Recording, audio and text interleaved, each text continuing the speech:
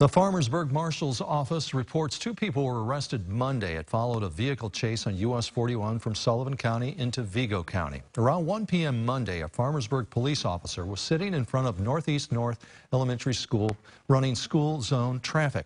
That's when he saw a gray Dodge Ram pickup traveling 36 miles per hour in a 15-mile-per-hour zone. The officer initiated a traffic stop in Farmersburg. When the officer asked for the 2 individuals' driver's licenses, the driver accelerated away from the scene, nearly running over the officer's foot.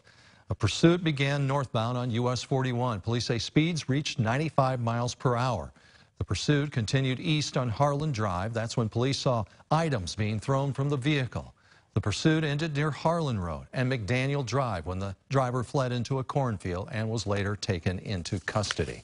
The driver was identified as 39-year-old Dustin Petrosky. The passenger identified as 61-year-old Linda Brown. Police say both are from Terre Haute. Both the driver and the passenger were brought to the Sullivan County Jail. Petrosky is being charged with resisting law enforcement with a vehicle, reckless driving, speeding in a school zone, and possession of ingredients to make meth, and several other charges. The passenger, Linda Brown, is being charged with possession of precursors and visiting a common nuisance.